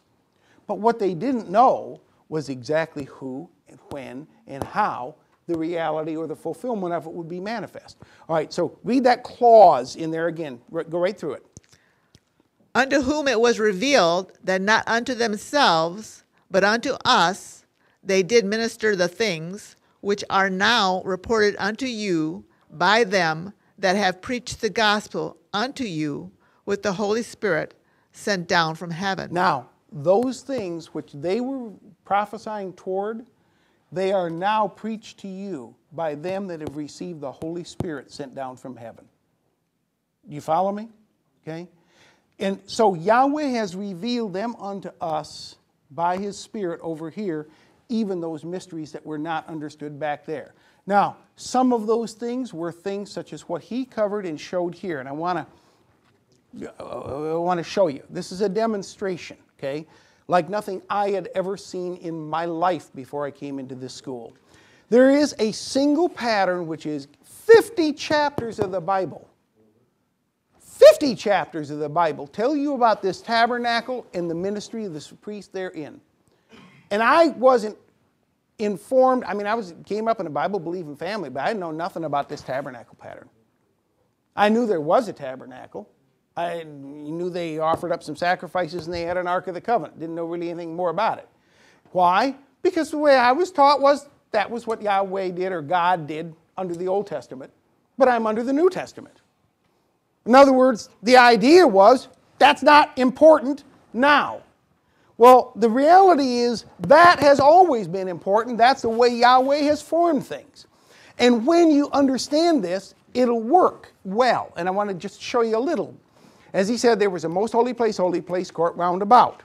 In the court round about, which was the part that everybody could go into and see, okay, there was blood of the sacrifice placed on the altar. There was water for washing in the laver, and there was the holy anointing oil used to anoint out here, symbolic of the Spirit.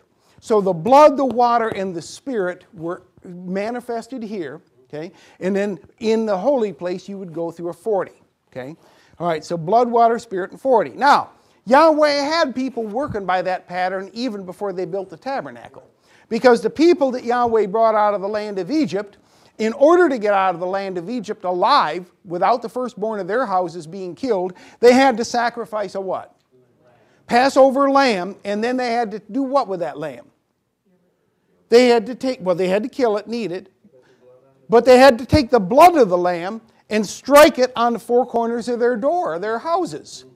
Just like the priest here had to put the blood of the sacrifice on the four corners of the altar on the horns. So there's 4 points of the lamb's blood here, 4 points of the sacrifice's blood right here, right? Now, do you really think that that lamb saved anybody from their sins? Do you really think that those animal sacrifices saved anybody from their sins or took away sins? The Bible says it didn't. Well, so why did Yahweh bother with it? I'll tell you why. Among other things, he used those things to testify of his own Son, who would be the true Passover sacrificed for us, who would be the true Lamb of Yahweh, who would be the true one that this all pointed to. So, like he said, when Yahshua the Messiah came in and was crucified, he had to be killed, not just killed, couldn't be stoned to death, because that wouldn't fit the pattern that's set up back here. He had to be crucified. And, I was in the Jehovah's Witnesses as a child, okay? And one of the things that they taught was that when he was crucified, he was not crucified on a cross with a cross member like this, that he was crucified on a pole or on a stake like this. But you see, that doesn't fit the pattern. Here's why. Because if that was the case, that'd put blood up here with the nails, right? Blood here on the head where they beat the crown of thorns into his head, and blood on the feet. So that would be 1, 2, 3 points of blood vertically. Is that what happened in here? No. They had to put the blood on the lintel and the 2 side posts of the door with the basin at the bottom. Do you see the 1, 2, 3, 4 points of blood? Now the priest had to put the blood around the rim of the altar with blood on the horns of the corner. 1, 2, 3, 4 points of blood.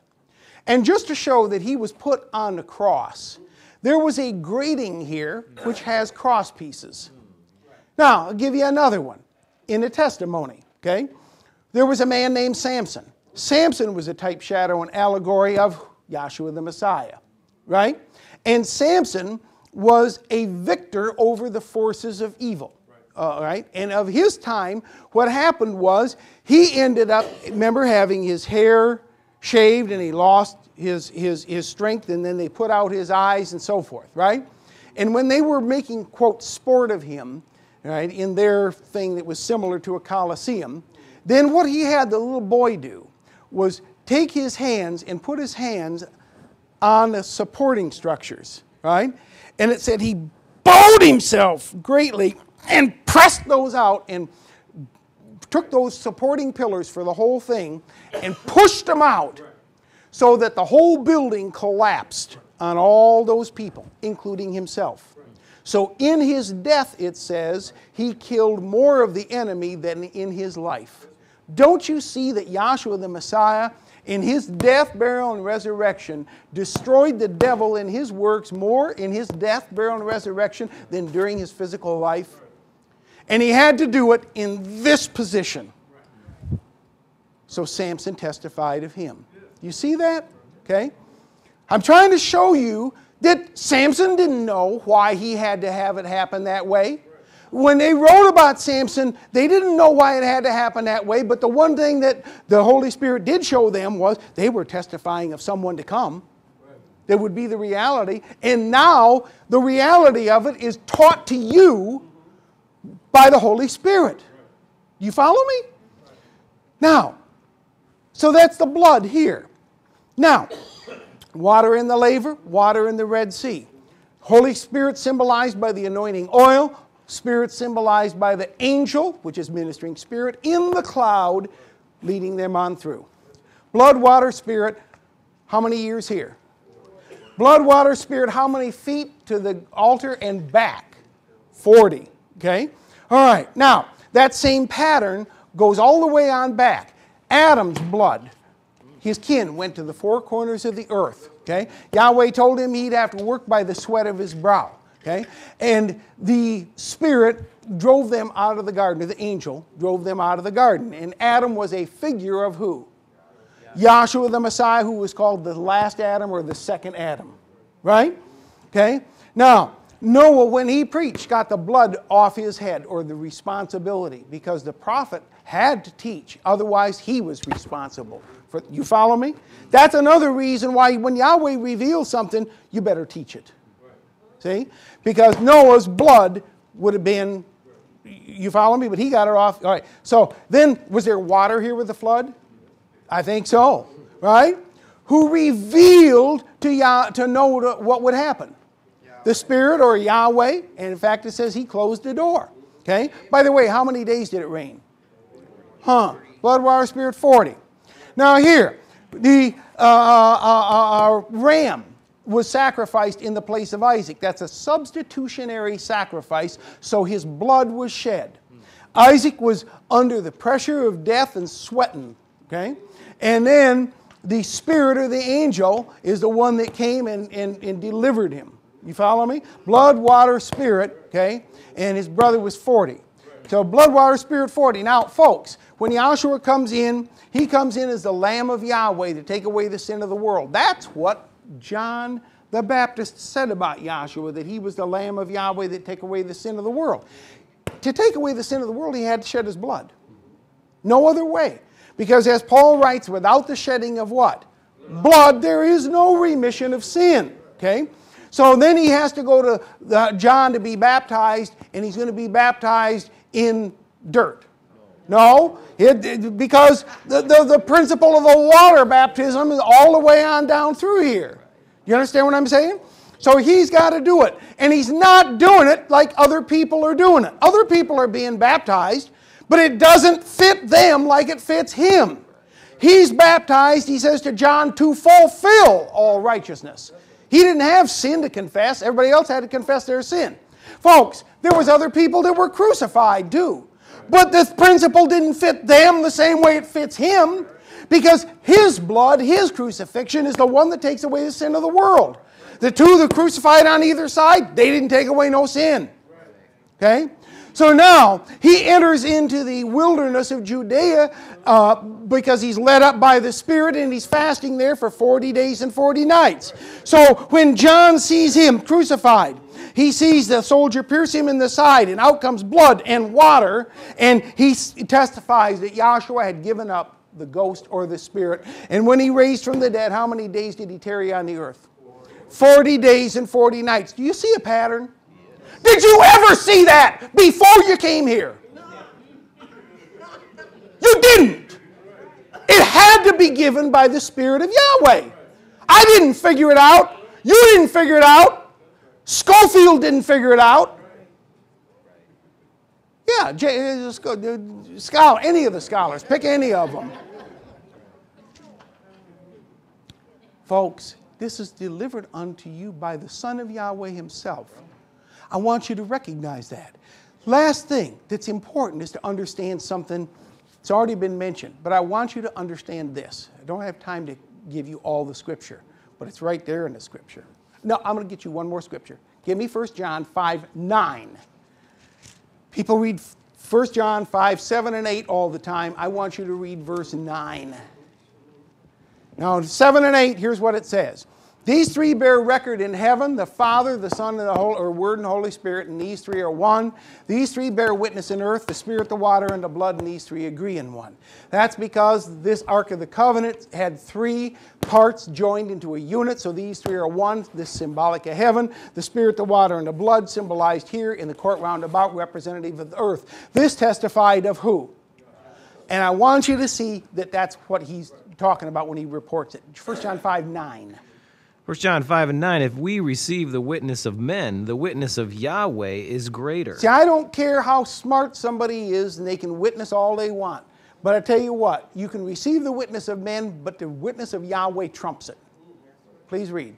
For this is the witness of Yahweh, which he hath testified of his Son. What is the witness of Yahweh that he's testified of his Son? If you go back to the previous two verses, that's what it says, the Spirit, the water, and the blood. This is the witness of Yahweh, that Yahweh has testified of you and me. No, he's testified it of his son Yahshua. Now don't make the mistake, as he pointed out, of being like the Jews that were educated and wise in their own mind. He says, yeah, you search the scriptures. He says, you do it because in them you think you have eternal life, and they are they which what? Testify of Yahshua. This is not your blood, your water, your spirit. This is his blood, his water, his spirit that takes care of you.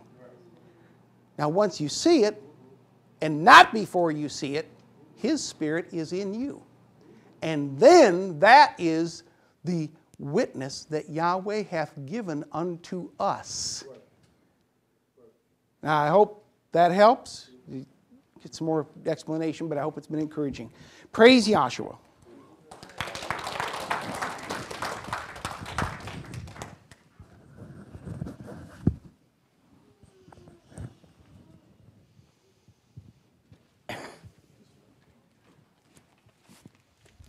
Thank you, Dr. Welsh.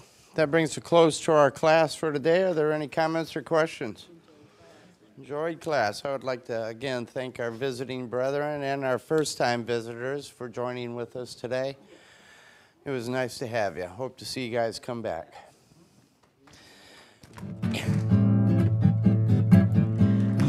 All right, class announcements are as follows. Classes are held every Wednesday and Friday from 7 p.m. to 9 p.m. and Sundays 11 a.m. to 1 p.m.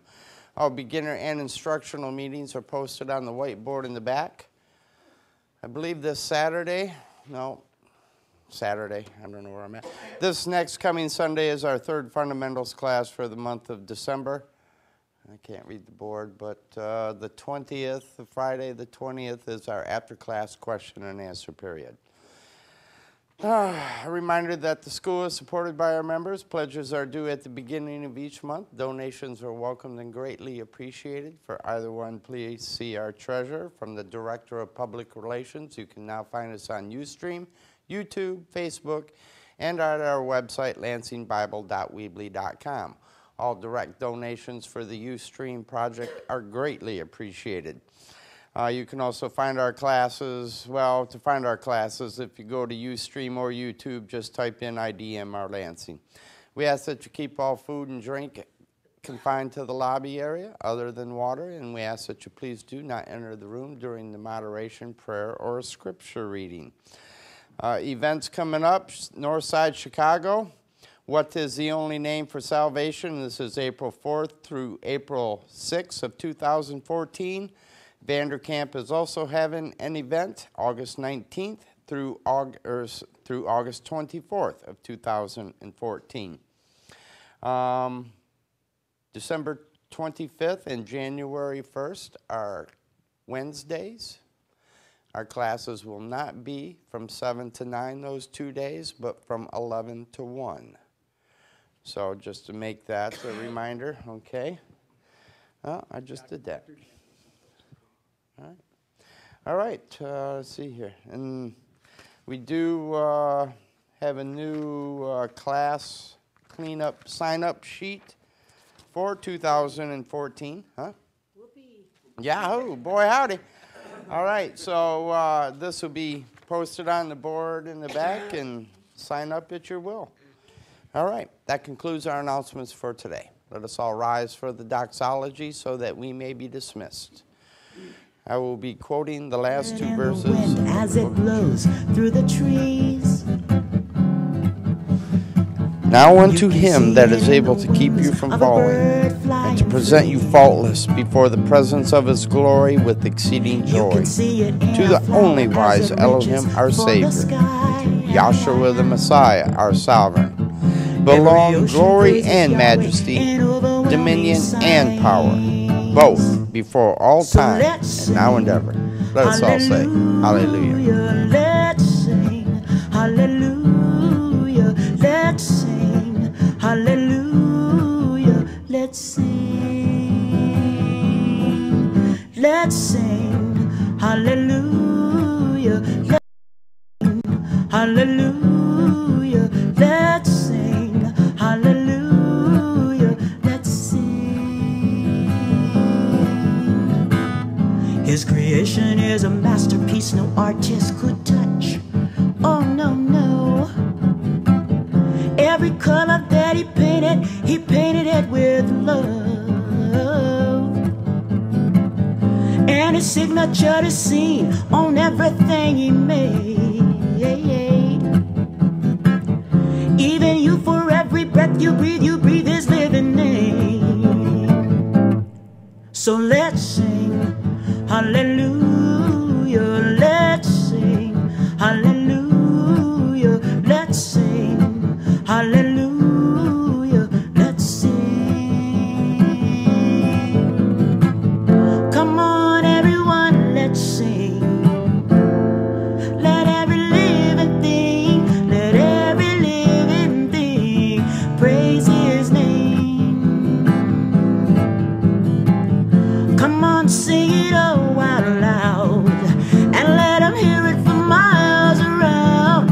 Giving all your praise to Yahweh.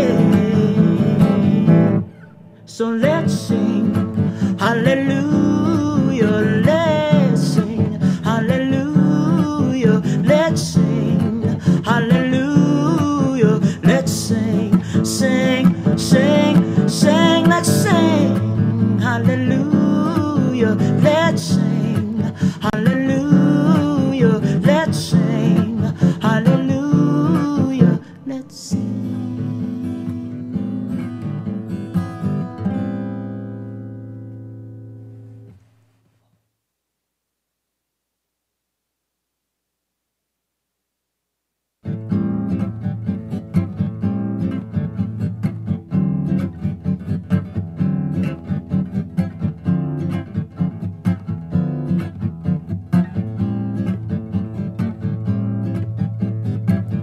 You can hear it in the wind as it blows through the trees.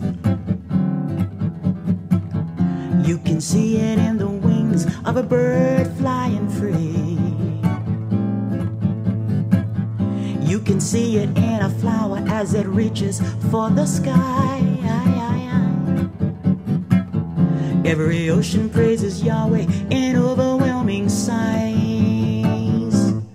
So let's sing, hallelujah. Let's sing, hallelujah. Let's sing, hallelujah. Let's sing, let's sing, hallelujah. Let's sing, hallelujah. Let's sing, hallelujah. Let's sing. His creation is a masterpiece no artist could touch. Oh no, no. Every color that he painted it with love. And his signature is seen on everything he made. Even you, for every breath you breathe his living name. So let's sing, hallelujah. Let's sing, Welcome to the Institute of Divine Metaphysical Research.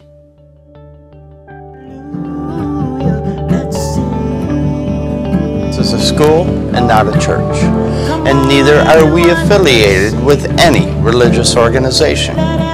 This school is a non-profit, non-denominational, religious, and scientific research organization dedicated to showing proof of the existence of Yahweh, our Elohim, and the operation of His eternal purpose, pattern, and plan, operating throughout eternity to this present day.